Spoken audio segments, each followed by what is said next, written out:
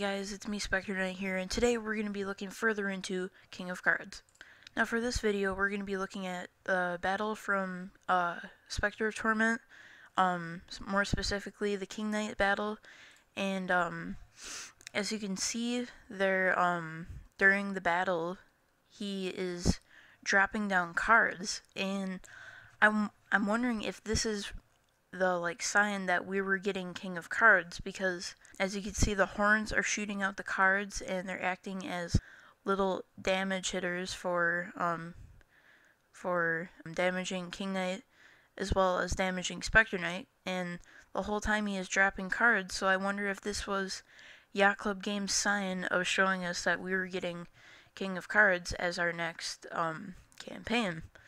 So this is what I wanted to show, just a little quick video to show you guys that this is a huge sign of Yacht Club Games showing us that we were getting King of Cards, because, well, here's King Knight, and he's dropping a whole bunch of cards everywhere.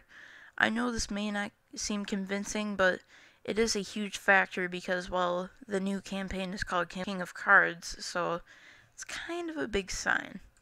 But why cards, though? This is a huge thing that I've been trying to figure out for a very long time is, why King of Cards? Why couldn't it be King of the Kingdom or something like that? Why cards? But there is a new gameplay in the new campaign, which is going to be a card battle against new enemies and stuff like that, so that'll be interesting. This is also a no scripted video, so this is quite interesting.